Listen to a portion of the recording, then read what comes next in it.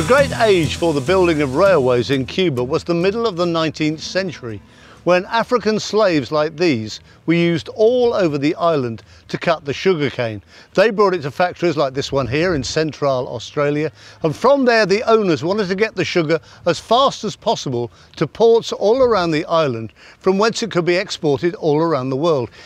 In flood conditions, rivers and roads were no use at all, so the railway was ideal. Spurred on by sugar production, isolated railway systems began to spring up all over Cuba.